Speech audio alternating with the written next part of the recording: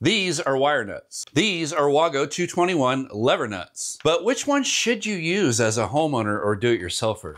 Well, stay tuned because that's exactly what we're going to discuss. Which one's better if either one, and which one should you use on your projects around your home? With that said, let's get into it. As you can see, there are plenty of different types of even just the two wire termination methods I'm going to cover today. Now you have the wire nuts, as you can see here in the back, and there are plenty of different sizes which are rated for different voltages and the amount of conductors that you can put in them. Now also there's plenty more different types of wire nuts. There are direct burial types, there are wet location types, there are high voltage types. There are so many, I can't cover them all in this short video. And also with the Wago 221s, as you can see here, I have a 5-wire connector, so you can put 5 wires, connect them all together there. There's also a 4 not shown here. There's a 3, a 2, and also the butt splice. As you can see, the choices are really almost unlimited on which type of wire termination method you can use as a homeowner in your projects. But the trick is figuring out which one's gonna work best for your needs. For me, these are my 2 main go-to methods for wire terminations. I typically use the Wago 221s when I need to fit the wires into a busy box or somewhere that has a little bit less space. These Wagos are pretty slim, they're pretty sleek, and you can fit those into tighter spaces. Now, sometimes the wire nuts work perfectly fine. They're a little bit tighter of a connection, and I'm gonna show you a method that I use for my wire nuts, which there's always going to be controversial comments online. So throw your comment in. Let me hear which method you choose more often, and we'll go through and see if your methods match mine. Now, when you're choosing your wire nuts, there are different things to consider. The bigger wire nuts, of course, are going to allow more conductors or bigger conductors, and the smaller wire nuts as you go, of course, are going to allow less conductors or smaller gauge wires. So you really have to figure out which wire nut is going to work best for your situation. Now, with these 14-2 wires from my Romex, I can safely use either one of the orange or the yellow. The next step is figuring out, should I pre-twist my copper conductors before using the wire nut? Now, if you read the package, it even says no need to pre-twist your wires. So there is an ongoing debate whether pre-twist is better than not pre-twisting. Now, I get that not pre-twisting is quicker, but is it safer? My opinion is to always pre-twist.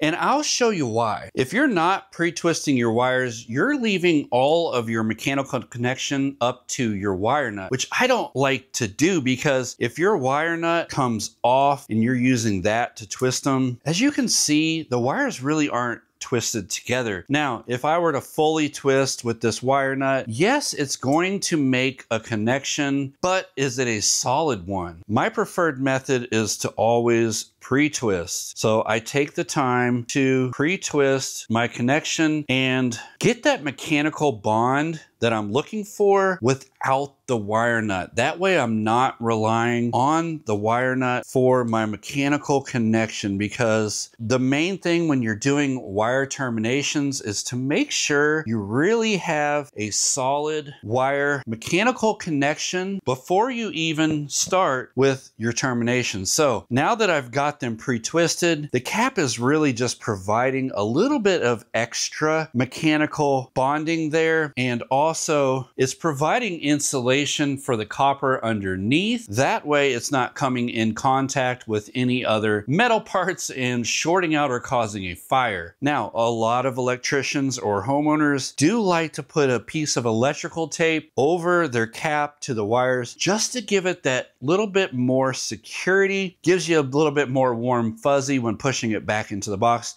And that's completely fine. Today, I'm just gonna leave it untaped, but a lot of times I do tape these caps myself. So as you can see, I mean, I can pull with all my force and that's not coming off. But let's just say that this cap does come off somehow in your box. Well, you still got your mechanical connection with your wires without the cap. If you were to not pre-twist, there is a chance that your wires will come apart and your mechanical connection on your termination has come undone, and you're going to have a non-working circuit. But at least if you've pre-twisted and your cap does come loose, you're still maintaining your electric connection here with your pre-twist. Now, this is not the prettiest pre-twist, I will admit that. This is just a short piece of wire.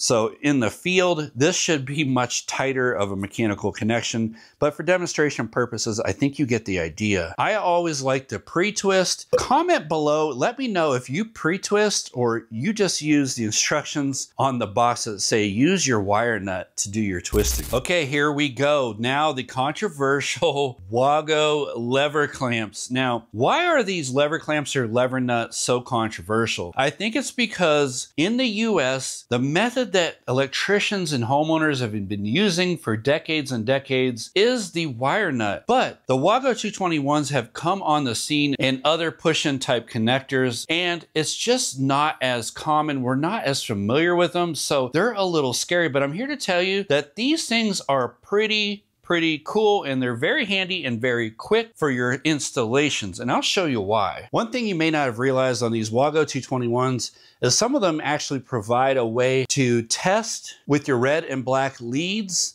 and you can actually check while they're terminated inside the Wago. You can actually check for continuity. You don't have to break the wire termination or change the mechanical makeup of your wire termination to check it. So some of the Wago 221s actually provide a method for checking without disturbing the mechanical connection. Now, another great thing about the Wago 221s is kind of hard to read, but right there on the side of these 221s, they do tell you the correct voltage and amperage that these Wago 221s are rated for. So right there, it doesn't leave it to guessing. They've put it right on the connector itself, so you know real quick whether it's going to work for your particular situation. So before you use these Wago 221s, definitely read the side and make sure that it is properly rated for your situation and your needs. So for instance, this 2-wire Wago 221 is rated for 300 volts or 20 amps.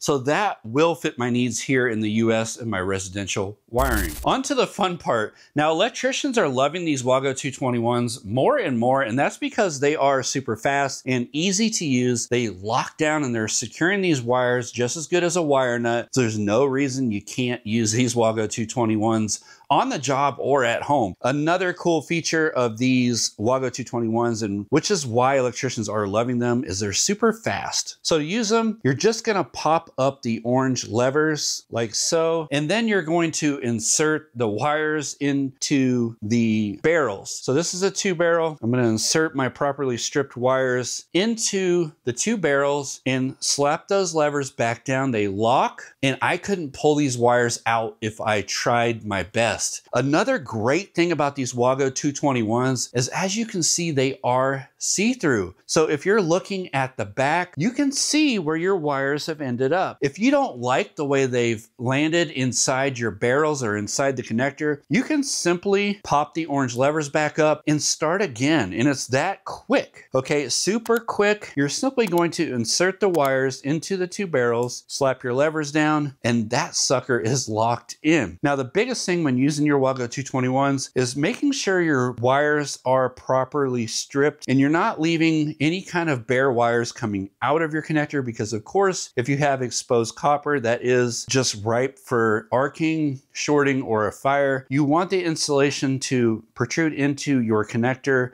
into the barrels a little bit, but you don't want so much insulation where it's also not making a good connection. That is the huge advantage to having the see-through Wago 221s. You can really give it a good inspection just like that, and you're like, okay, I'm happy with that. It is tight. Now it's ready to push back into the wall. Now, one more thing that a lot of people haven't thought of with these Wagos, because they are so quick and simple to use. You're ready to shove it back in your box right now. But what I like to do is throw a little bit of electrical tape around the levers. Now, completely unnecessary, but if you've got the time, why not? Because it's giving us that extra assurance that these levers aren't going to come popping up inside the box when we're pushing our wires in.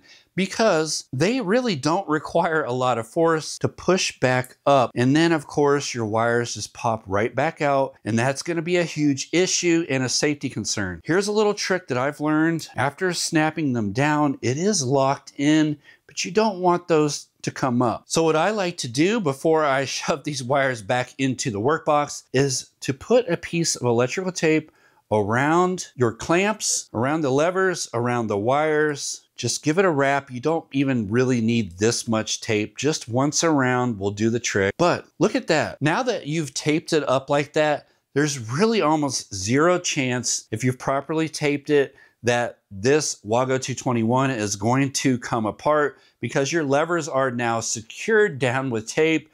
You could pull this out if you paid me $1 million. I mean, I think I'd try hard for $1 million, but right now I can't pull that sucker out. That is one solid connection, friends, and it is super fast, super convenient, and it works just as good as the wire nut. What are your thoughts about this? Throw your thoughts down in the comment. Do you tape your lever nuts, or do you just slap them back in the box with no tape and take your chance that the levers won't open back up? So one more thing I thought was pretty cool I'd like to show you is the butt style connector of the Wago 221. Now I'll show you how to use this real quick. It's pretty much the same as the side-by-side, but this is going to be inline. So if you're using it in a run or something like that, it is a little bit more sleek and it takes up a little bit less real estate side-by-side. And let's just use these, slap that down, push the other side in, slap it down. Again, these are see-through on the back, so you can really see if your insulation and your copper is where you want it before you finish the job. There's no more guesswork when you're using these Wago 221s, which is another reason I really love to use them, is they've made it so convenient where you can see exactly where your wire is landed. And also, like I mentioned before, a lot of them have test holes, so you don't even have to break your mechanical connection to test it out with your red and black meter leads. Now that I've got my levers slapped down, all right, either I didn't eat my Wheaties or these things are really locked in. And honestly, with these butt style Wago 221s, as I pull, these are actually cinching down even more, and you can feel them cinch down. Now that's a solid connection. One more thing I would do would be to, again, I like to use my tape. I would tape up my Wago, probably a little bit neater than that, but I would tape it up just so there's no chance that those levers are gonna pop open when you're pushing it back into the box or into the tray. So that's a solid connection. It's taped, it's not going anywhere. I would consider that a pretty dang good wire termination with simple to use mechanical connection that you don't have to worry about your cap coming off or your twist coming undone. Now, again, like I said, every connection has its proper place. There are still times where I'm gonna use my wire nuts over the Wago 221s, and it's just really a preference of the project that I'm on, the room that I have for each different type of mechanical or termination type. It's really up to you as the electrician or the homeowner to figure out which method you're going to use. And also, like I said, very important to know the rating of your wire connectors, how many volts they are able to handle, and how many wires and what wire gauge they are able to handle. Because the last thing you want to do is use something like that, a blue small one. This is a 300 volts, only rated for very small wires. And you're trying to jam in a 14-2 or a 12-2 Romex, and it's just not going to work. The little metal barrel inside the plastic is just not big enough for the bigger wires, and that is going to cause problems and possibly a fire when it falls off and your wires are dangling around touching everything. Now, again, there are so many different types. There's different brand names, as you can see. Now, these are still Wago 221s, just made by Peppy. These are actually made and delivered by Wago themselves. There are so many different brands and types of connectors that you can get. Now, most of them are going to be UL rated. That's a big thing. You need to make sure they're rated, especially here in the US, so they are legal to use and up to code. So just make sure that you really do your due diligence before you buy or use these products. Know how to use them, know what they're rated for, and just make sure they are the proper proper choice for the job. Now I'm gonna throw links into the description where you can pick up any of these wire nuts or the Wagos or these Wagos and a couple of different options, just so you can see that there are so many different types. You can check them out for yourself. If you click on the links and purchase them, that does support the channel, so I greatly appreciate it. And with that, I think you can see that there are a multitude of choices that you can use when you're doing your wire terminations for your projects. These are literally just 2 of the choices that you have out of dozens. Don't take this as an end-all be-all of methods. These are just a comparison between the wire nuts and the Wago 221s and the pros and cons of each type. Folks, if you found this video valuable, check out this one right here. I know you're gonna love it. And if you haven't done so already, subscribe to the channel right here. It does something to the algorithm. I don't know what, but it helps us out so much, and I really appreciate it, and I'll see you on the next one.